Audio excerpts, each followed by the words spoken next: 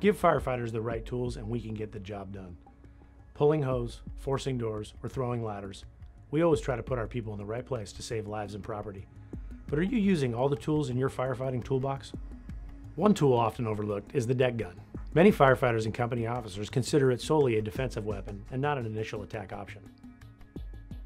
Obviously, this method of attack is not always an option. Limited access, obstacles, or potential for water damage that exceeds the fire threat may call for traditional deployment of handlines. The decision to use big water from the deck gun belongs to the captain, while the effective use of the tool rests with the crew. LA Engine 3 at 1320 Northeastern Avenue. I have a one-story residential structure with an exterior fire at the AD corner.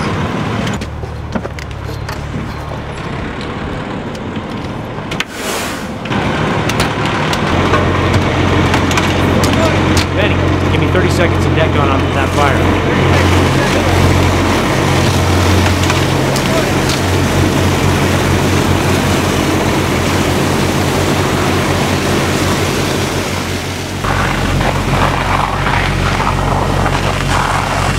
Engine 1 from Engine 3 on command. You'll have fire attack off Engine 3. Take an 1 3/4 hand line and stretch it to the front door. Check the interior for extension. Upon arrival at a working fire, it is suggested you secure a water supply. Although securing a water supply prior to putting the deck gun in service is ideal, this may not always be possible. Even without an immediate water supply, it may be beneficial to use the deck gun for a short period of time to control the fire.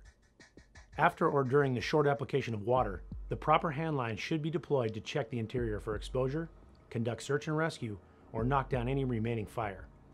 This can be accomplished by the first in engine crew or assigned to other resources as they arrive. With many of our engine companies being staffed by 3 personnel, dynamic incidents can be a challenge for even a well-trained fire company.